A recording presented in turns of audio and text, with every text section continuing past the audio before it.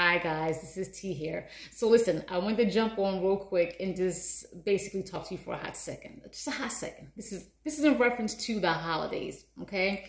Christmas is right around the corner, and I know a lot of you know y'all do celebrate it. So my thing is, if you do not have the money to, or if you're low on cash and you want to give a decent gift, I think personally one of the best gifts you can give somebody is yourself. And I don't mean in some other ways that you guys may be thinking about. That's not even in my frame of thinking right now, okay?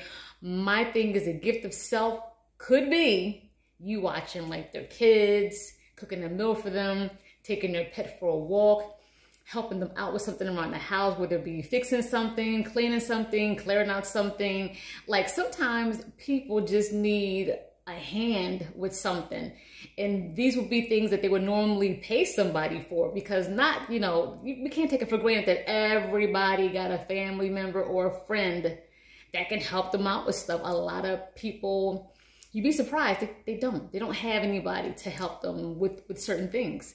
So if you know someone that you would normally give them a gift, but but you don't have the cash and your money's low, then you can put in like a gift certificate, or you can like put in like a little I would say Dollar Tree, but everything is not $1 anymore right now. But you can box up like a little gift, whatever. I'm sorry, get a little gift box, and then just write something that a person could utilize. And this concept is not nothing new, but all I'm saying is, if you don't have money for a gift, then I think it would be unique and different to give them a gift of your time. I think it's real easy. Okay, that's just my 2-cent tip. Okay, I'll talk to you later. Bye.